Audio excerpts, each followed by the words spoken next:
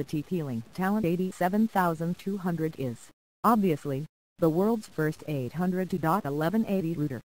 What's 802.1180? It's a 60 GHz Wi-Fi standard that sits on top of the existing 2.4 GHz and 5 GHz bands. It's designed specifically for short distances. The Talon AD7200 supports transfer rates of up to 7 Gbps by combining multiple bands together. That makes it extremely useful for sharing files between devices or, for example, wirelessly streaming a 4K movie. When you're not in range, the router will still provide support for 802.11a, B, G, N and AC over 2.4 GHz and 5 GHz.